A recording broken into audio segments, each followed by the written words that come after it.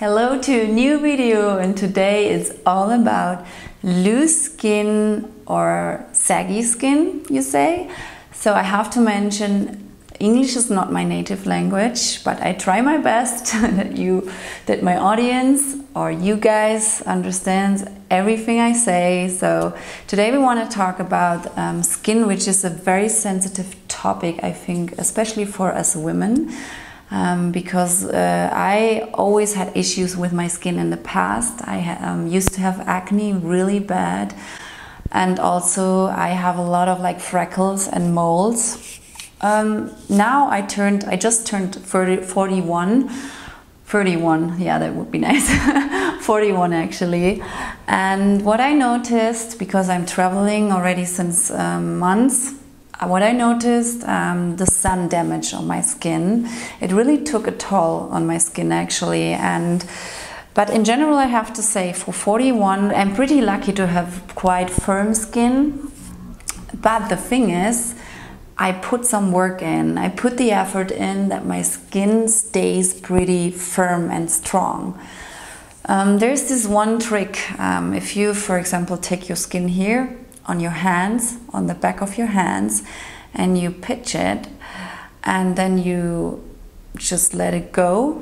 And if it doesn't snap back within 1 second or maybe like that, then maybe your skin tends to be more loose, it's not so hydrated. If it takes longer, like even 1 minute, then there needs to be something done, and we talk about that today. But in general, you can say, if you were pregnant and suddenly your skin got loose, or you lost weight pretty quickly, maybe also you had a lot of sun damage like I have, yeah, or it's just aging, there is something you can do today. You can start today. Healthy routines are very, very important, and also they can really give you some self-esteem, or that you feel more proud of your body. And you have to take some pride in your daily routines, I think, especially when you get older as a woman. And I really take some pride in it, and I really enjoy my healthy habits and my routines, my beauty routines. And yeah, try to enjoy them and try to start as soon as possible. I'm almost 20 years, I'm into a raw food diet, and I'm on a raw food diet more or less. Sometimes I fell off the wagon, but we will talk more about this later in this video. The first thing is, I know, a lot of people say stay out of the sun, and also Dr. David Sinclair, he is one of the most famous anti-aging scientists. He works at the Harvard University. He said, don't release your skin to the sun more than 30 minutes, and we need some sun. It's very vital and important for us, but also the downside is that, especially if you're more light-skinned like me, you can age, of course, a lot quicker. So my trick is I'm using an umbrella, or how you say, a parasol. And I know some people will make fun of you unless you have Asian heritage or something. Then people will maybe laugh at you when you're walking around with a parasol. But this is one of the best ways to protect your skin against the sun. And as I said, we need some sunshine. It's very important. But if we are always underneath the sun, it really can damage our skin so far that even DNA gets damaged, and it's irreversible, right? So it's very important that we protect our skin. And also I wear hats. Wide-brimmed hats are one of the best ways to protect our skin against the sun. Also, what I saw on the Twitter account of David Sinclair, he wrote something like, hey, calorie restriction, a calorie-restricted diet helps you actually to have a stronger skin when it comes to UV rays. I thought it was very interesting because your skin doesn't get inflamed so quickly. And I thought that was really, really interesting, because also it supports the data which I have, when you eat a lot of crap like fried food, processed foods, of course your body is more inflamed, and when you get sunburned, it gets a lot quicker that your skin is aging then, right? Yeah, sunburn is really, really bad. So I would suggest really try to eat healthy, especially a lot of plants with chlorophyll, carotenoids, and yeah, lycopene. This actually protects your skin from the inside, and you will notice when you eat a lot of raw foods like I do, your skin doesn't get burnt as quickly. So that's what I noticed.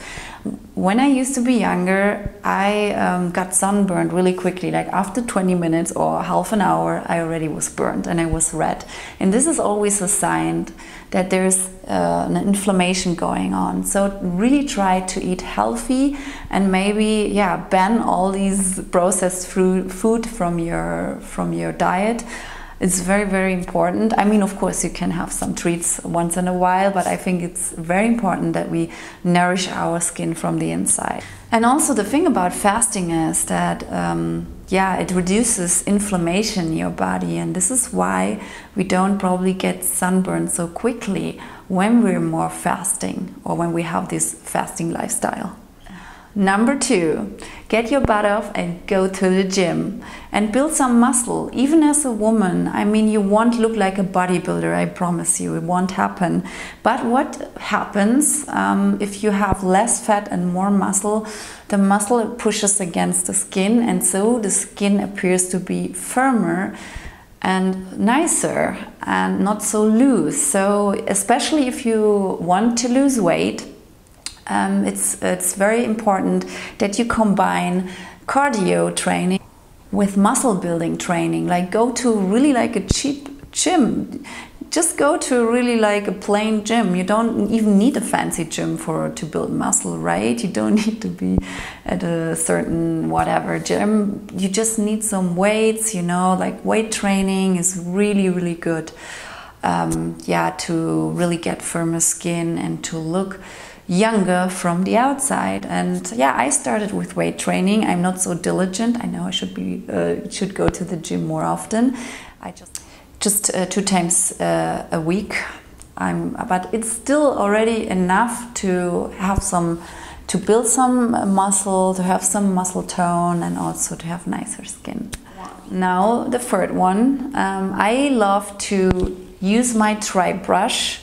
It's like a exfoliation, and you exfoliate your dead skin cells, and this is really good that your skin appears more younger, and also you help your skin to produce new collagen, new elastin, and yeah, this little tiny damage you do to your skin, because your skin gets a little red when you dry brush your skin, it helps to renew the skin, right? So a lot of a